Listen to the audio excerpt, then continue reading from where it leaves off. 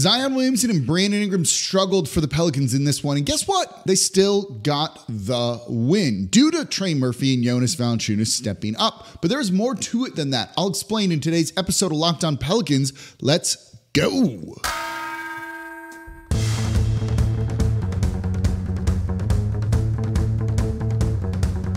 You are Locked On Pelicans, your daily New Orleans Pelicans podcast, part of the Locked On Podcast Network, your team every day. Welcome to another edition of Locked On Pelicans, the daily podcast covering your favorite team, New Orleans Pelicans and NBA, part of the Locked On Podcast Network, your team every day, available wherever you get your podcasts and available on YouTube. I'm your host, Pelicans Insider, credentialed member of the media, Jake Madison, at NolaJake on Twitter. Here with y'all on this Saturday, but this is really Friday's show since we missed the Thursday episode of Locked On Pelicans. So we're making it up to you here. We're also going to have a show tomorrow after the Pelicans play on the second night of a back-to-back against the Chicago Bulls tonight. We have a great update for that, actually, a surprising update for that. And I'll let you know coming up here in a moment on Locked On Pelicans, part of the Locked On Podcast Network, your team every day. You want to support the channel, become an everyday or listen Monday through Friday, because we are the number one Pelicans podcast, breaking this team down like nobody else in the ways that you want to hear. We're going to break down this win over the San Antonio Spurs. Today's episode of Locked On Pelicans brought to you by Gametime. Download the Gametime app, create an account, and use code LOCKEDONNBA for $20 off your first purchase. So this game, a win over the San Antonio Spurs, 121-106, a little bit closer, a little bit tighter than you would have liked it to be. But look, a win is a win at the end of the day. And this win was interesting because Brandon Ingram and Zion Williamson just didn't really, it doesn't feel like they did much, right? Zion had just 12 points. He was just 4 of 9, took only 9 shots, went to the line 5 times. 4 rebounds, 7 assists. Keep that number in mind in a minute. Brandon Ingram was 3 of 14. He started 1 of 11 from the field in this one. 14 points, perfect 8 of 8 from the line, 0 for 4 from 3, 5 rebounds, 7 assists, 4 turnovers. CJ McCollum, a little bit better here, 19 points, but he was 8 of 18, including 1 of 8 from 3. 8 assists for him. These guys, the big three, just didn't have it going in this game for the Pelicans whatsoever. And so when you struggle like that, even against a bottom-feeding team like the San Antonio Spurs without Victor Wembanyama playing, you very much could lose. And I don't think the Pelicans were really ever in danger, particularly in the second half, of losing this game per se. But you didn't get a runaway victory that you certainly would have preferred, certainly would have liked, and that would have made all of our lives easier, gotten us out of the Smoothie King Center a little bit early on a Friday night. But a win's a win, and that's important. And I think what you saw in this game was some of the depth really stepping up. And let's start with Trey Murphy. Because of guys off the bench, he played the most minutes. This was making his return, the first action he's getting this season. And he played 22 minutes, and the dude played well. 18 points, 7 of 13 shooting. He was 4 of 10 from 3. 3 rebounds, 1 assist, no turnovers. Did everything here. He had a couple of layups. He had a monster dunk off of Zion. And the 3-point shooting, this is what we thought we were going to see from Trey. If he's doing this in his first game action, watch out, NBA. This dude's going to make an immediate impact, and he's going to elevate this Pelicans team. You know, the team is still kind of figuring some things out. They're still integrating guys, but this one gave you a very clear idea of what they want to be doing and who they really want to be. They tried to play fast in transition and shoot a lot of threes in this one. They didn't take a ton of threes. They're still working on that when you have 3-4 non-shooters in your starting lineup. But overall, getting a guy like Trey who spaces the court, there were a couple times, particularly in the second half when you were watching this one, where Brandon Ingram tried to drive, and they're doing this by design. It's Brandon Ingram trying to drive from the 3-point line, and if you look at it, he's taking a step to his left. So he's cutting more into the middle and then trying to drive straight down the lane. What this is hopefully also going to do is pull a defender away from the perimeter off of Trey Murphy to play a help defender to try and get there. And if that guy does that, all BI has to do is just kind of kick the ball to Trey, who's standing to his left, not far from him, on the 3-point line, and that's a wide open shot for Trey Murphy.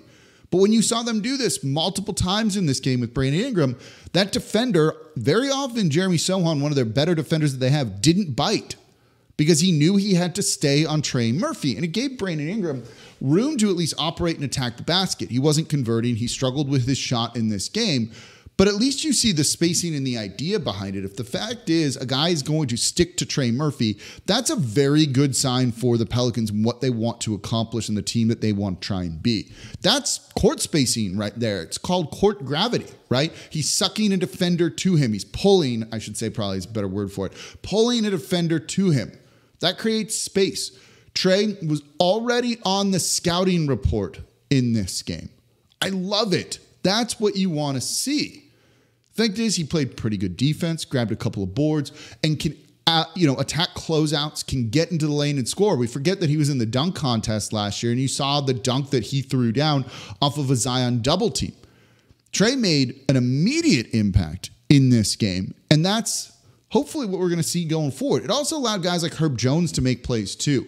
With the other guys struggling, you need someone to hit shots. Herb Jones did it. He was 3 of 4 from deep in this one. 4 rebounds, 17 points. That's really good for him. That's a big performance. We'll save Jonas Valanciunas for the next segment coming up here. But when other guys are struggling to score, to have these role players step up, and they got easy looks because of the space that Brandon Ingram and Zion and CJ created for them. There's a reason CJ, Zion, and BI all had 7 or more assists. 7 for Ingram, 7 for Zion, 8 for CJ McCollum. They were impacting the game with their court gravity.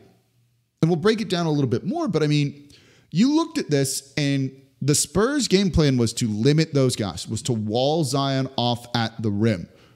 And if you do that, you're content with other people beating you. Well, that meant Herb Jones was getting wide open threes. He was taking them. He was making them. That meant Trey was getting open looks, including some deep threes that he took, which are even a bigger court spacer. He took those, made those, right? Jordan Hawkins in limited run, they knew he was part of the game plan, made 1 of 2 from 3.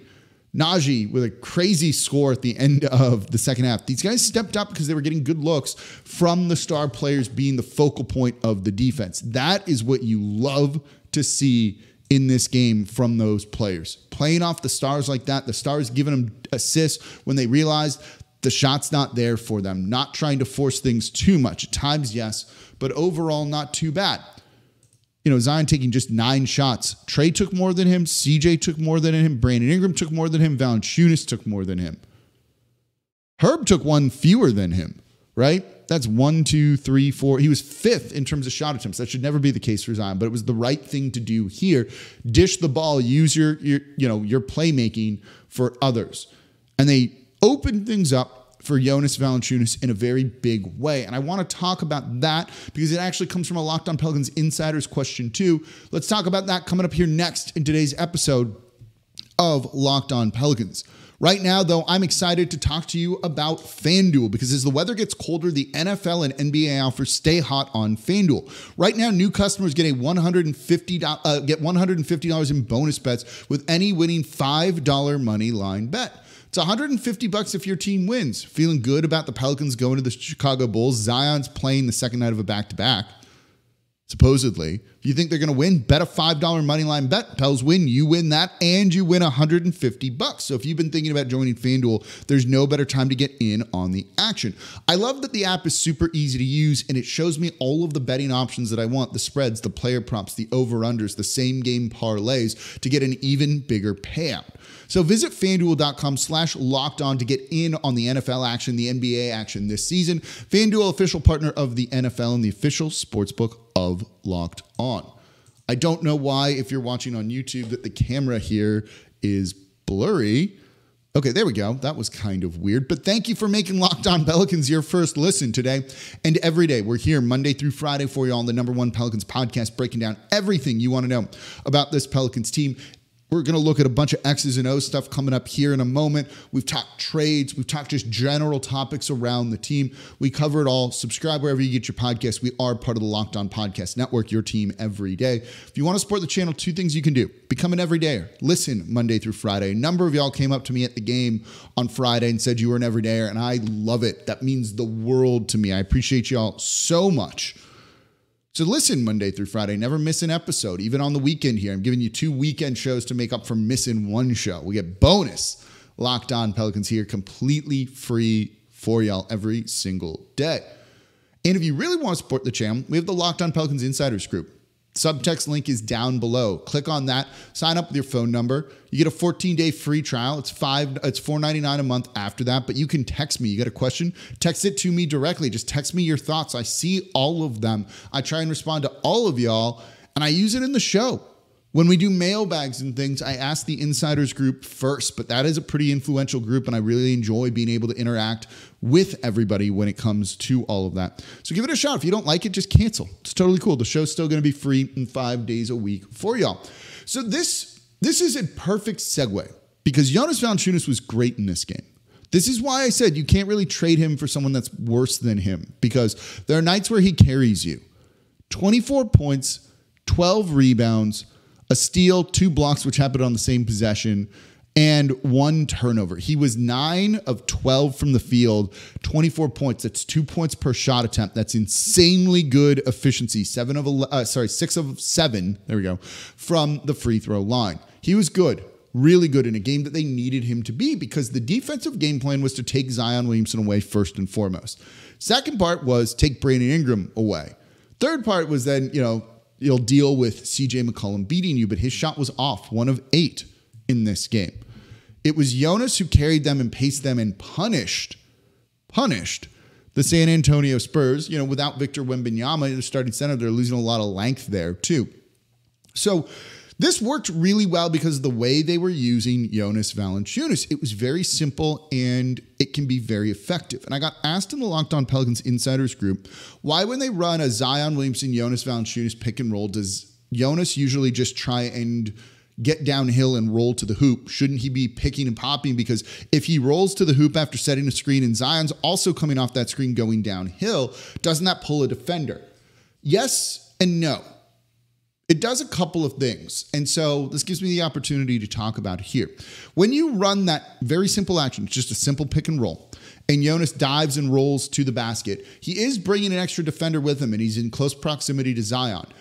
What you saw, and you saw them do that action a ton in this game, but what worked was whenever the defender went over to Zion and they double teamed him that way, it just meant that Jonas was open, and Zion dished an assist to him. And that's what was so effective. Let me see if I can pull up who gave him assists in this game. I'm going to have to mute this really quickly. And it was Zion just dishing assist after assist after assist to him. Oh, wait, I can pull him up a different way. And that really worked. He was hitting him in those short rolls very easily, just getting downhill. I can't pull it up a different way. I'll pull these later. Getting him downhill, and then Jonas's defender comes over to Zion. He just dumps it off to him, and boom, it's an easy Jonas Valanciunas 2 points. That happened multiple times in this game. It's designed to just actually get him. They haven't been just working on that together, and Zion realized it just wasn't his night and played really smart basketball, in my opinion, by dumping it off to Jonas. That's what you want to see. Same for Brandon Ingram. Same for, at times, CJ. Using Jonas Valanciunas as a role man and having him be there. The other thing is, if they miss, he can grab that board and put it back up, right? You don't have to necessarily hit him in the pick and roll either. You can just get down there, and if a guy comes over and leaves him open in the dunker spot, just kind of dump the ball off to him. Don't even need to hit him on the move in the pick and roll. And then he goes up and he scores. And the San Antonio Spurs were probably very content to let Jonas Valanciunas beat them. We talk about this when we talk about the Pelicans defense at times, right? You take away opponent's stars, and if a role player goes off because they're wide open because you're double teaming their star player, you just shrug your shoulders and you just go, okay, whatever. That guy stepped up, they beat us, but the game plan was sound. This is the definition of process over results, right? If it was someone like Najee Marshall going for 30, let's say, the Spurs are whatever, that doesn't happen. It's not a big deal. We lost, but what can you do about kind of a fluke game from a player? The thing with Jonas is he's good and he can do this, and this shouldn't necessarily surprise you as much. But they know what they're doing. The other thing that sometimes Jonas can do when they run him in those short roll, pick and roll situations is just clear space out with his body. Just by moving down and kind of going like that, right? Arms out, pushing people out of the way, can create space for Zion Williamson too. Can create space for Brandon Ingram, and that often happens. That's why how they've been using him in pick and roll situations is not necessarily setting a screen, but you use him in dribble handoffs where he has the ball. Zion comes kind of curling around him. Jonas hands the ball off to him. And, with those long arms, Zion's back behind you. That's like 3 feet of space all of a sudden that Zion has from a defender. And then Jonas kind of puts his body in and moves downhill to just clear more room out. And it gives Zion a full head of steam and a running start to go to the basket and score.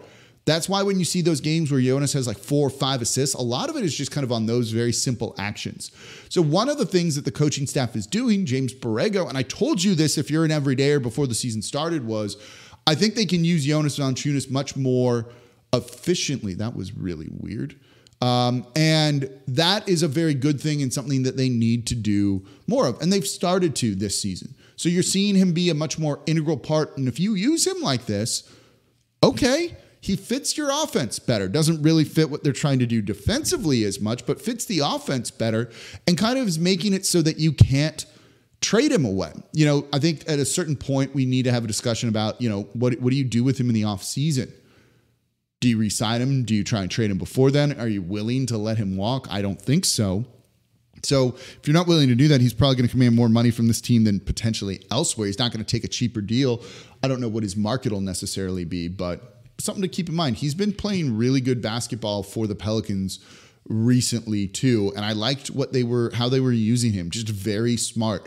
You could very clearly see kind of the shift with the offensive game plan to include him more in this game, and that's a great adjustment by the coaching staff to recognize that and realize this was a big Jonas game, and this is the type of stuff that they should run given what the Spurs game plan was. Pop doesn't overthink things.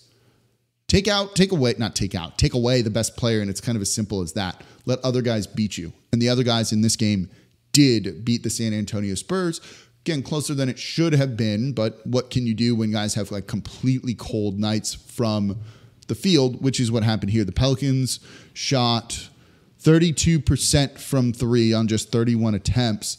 Didn't shoot particularly well overall. Didn't have turnovers, but Spurs weren't missing things, so they couldn't get out and run particularly like they really wanted to, would have liked to have. So that definitely hurt him, especially given all like some of the turnovers and things like that. A lot of bad passes that were not live ball turnovers, but dead ball turnovers. That kind of slows things down. So they did a good job offensively, kind of reacting, adjusting in the moment. What wasn't good was the 3-point shooting for the San Antonio Spurs, because that was good. The defensive game plan seemed off. Let's talk about that coming up here next in today's episode of Locked On Pelicans. Right now, though, I'm here to tell you about Gametime, because buying tickets to events, sporting events, comedy shows, theater, whatever it might be, can be a frustrating experience. You look at the price online and all of a sudden you go to buy the ticket and it's like double because of hidden fees. Are these even good seats? Is this the right time to buy? Should you wait till it's closer to the event? You don't need to worry about that with Gametime, because Gametime is the only ticketing app that gives you complete peace of mind when you purchase. You get to see the view from your seats before you buy, so you know that you're getting the tickets that you want. They have an all-in price up front, so there's no hidden fees. You can buy tickets very easily in just 2 taps. And with the Gametime guarantee, it means you're always going to get the best price. If you find tickets in the same section and row for less, Gametime will credit you 110% of the difference. So just buy the tickets now. If the tickets drop in price, they're going to give you money. You're making money at that point when it comes to Gametime. You don't need to worry about trying to time it correctly. So download the Gametime app and take the guesswork out of buying tickets. Download the Gametime app, create an account, use code LOCKEDONNBA for $20 off your first purchase. We just made it cheaper to go to a Pels game. Terms apply. Again, create an account, redeem code LOCKEDONNBA, LOCKEDONNBA for $20 off. Download Gametime today. Last minute tickets, lowest prices guaranteed. And thank you for making Locked On Pelicans your first listen today and every day. We are here Monday through Friday, even on Saturday, a makeup show. We'll have a show on Sunday for you, then a big one on Mondays. We get ready for the in-season tournament quarterfinals. That's going to be fun. Covering everything you want to know about the New Orleans Pelicans here. The Number One Pelicans podcast, part of the Locked On Podcast Network, your team every day. Support the channel by becoming an everydayer. Do me a favor. Tell a friend about the show. Get them clued into what's going on with this Pelicans team, because they're playing some good basketball right now. They're getting healthy with Trey Murphy coming back. This is going to be a lot of fun. What wasn't a lot of fun was the Pelicans defense in this game. This one was bad. The San Antonio Spurs stayed in this game because of their 3-point shooting. They took 39 attempts, hit 16 of them. That's 6 more threes than the Pelicans. So that's 18 points that they won in that area. That's a lot. That's a significant number in a game that felt closer than it should be. But the Pelicans did a very poor job of defending the 3-point line. That needs to change. They don't take enough threes to get into like a 3-point shootout with opponents. They can be a good 3-point shooting team. Trey back is going to help. Certainly CJ back is going to help too. You still have Jordan Hawkins, but you can't be losing the 3-point battle every single night. Now, if CJ makes a couple more, this changes things, I think. If Hawkins takes a couple more shots, isn't like run out of there by the Spurs defense, again, they're very well coached, that changes things. So there's reasons why some of this happened, and it's understandable, and that's why I'm not really freaking out about it in this one. But they did a poor job of running the San Antonio Spurs off the 3-point line. To be honest, in this game, the Pelicans' energy level just wasn't it. Watching this game, did they feel like a step slow? Did they feel like they were like truly ready to compete or something like that? Like, no. Like the vibes were off from the start in this game, it really felt like, as the San Antonio Spurs for much of the first half were leading or just keeping in it with the New Orleans Pelicans. That shouldn't be the case for one of the worst teams in the league that is missing their best player in Victor Wembanyama. The Pelicans kind of played down to their opponent in this one, and that really came to defending the 3-point line. The closeouts were lazy, they were sloppy, or they were too much. Zion in particular was really bad about that. I think his defense has been decent this season. It most definitely wasn't in this game. Same for Brandon Ingram, too. No one was really competing other than Herb Jones, who had some amazing defensive plays that just don't show up in the stat sheet. But overall, their energy level on the defensive side of the ball wasn't correct, and they need to come better, basically, when it comes to that sort of thing, because it allows teams to get back in it. If you have poor closeouts and it's going to lead to open 3-point shots or them just driving to the basket, forcing the defense to rotate, then another easy pass for a dunk or a layup, New Orleans can't make it that easy on opponents by playing lazy. The West is too difficult. Games are not going to always be simple to win. You don't want to throw a game away this season because you're just being lazy on defense. That's got to change. They were bad in this one, and it kept the San Antonio Spurs in this game, and that's what did it. So let's quickly look ahead to tonight's game. Second night of a back-to-back against the Chicago Bulls. Pre-game, Willie Green said that he's expecting that Zion Williamson will play. It'll be the first back-to-back that Zion has played this season. That's actually like very exciting, very good. No CJ in this one. I don't think we'll see Trey Murphy in this one either, but if you get Zion and Brandon Ingram, I feel good, and maybe BI will take the night off. We'll see. I think I feel very good about their chances to win. The Bulls are bad. They need to kind of blow up that team, basically. This is one that it looked like maybe New Orleans wouldn't win, and you're kind of punting this game. But if Zion's going to play, they should be able to get this victory and continue to build some momentum. I will say this, if Zion does play, that says something about where he's at conditioning-wise in terms of game shape and all of that. The Pelicans on this stretch right now are going to be playing 3 games in 4 days. They played Friday. They immediately got on a plane, went to Chicago, played a game. They're going to have Sunday off, and then they're going to play the quarterfinal game on the road in Sacramento. That's 3 games in 4 days. And if Zion does all of that, that says something about where he is physically, conditioning with his body, all of those things. That's a very, very encouraging sign, in my opinion. I think that's going to be good. Hopefully the Pelicans can get this win, build some momentum going into their in-season tournament quarterfinal game on the road against the Sacramento Kings. And I know we're all excited about that. You want them to win the in-season tournament, don't you? I want them to win the in-season tournament too. I love the in-season tournament. I've been a big proponent of it. Also love the City Edition jerseys this year, the black jerseys, the skeleton for this team. If you watched my show on Black Friday, if you're an everydayer, said they should probably just rebrand to that for a couple of years. I think it's that good. Or even just use the regular Pelicans logo with that kind of black, neon, and purple. I just dig it. I really like the look. I actually just bought a shirt for it that I'll probably wear at some point this weekend for one of these podcasts that we're going to be recording. Thought that was awesome. All right, we got big shows coming up Monday. Rest of the week for y'all, get you set for a couple of key pivotal games for the New Orleans Pelicans. We'll have a bonus show tomorrow covering this. My way of saying, my bad that I had to miss a show due to personal reasons. but we're back. We got the show out right now. Enjoy the win. Trey Murphy back. Gotta love it. Jonas Valanciunas stepping up. It's totally awesome. As always, I'm your host, Jake Madison, at NOLA Jake on Twitter. This has been the Locked On Pelicans podcast, part of the Locked On Podcast Network, your team every day. And I'll be back with you all tomorrow after the Bulls game.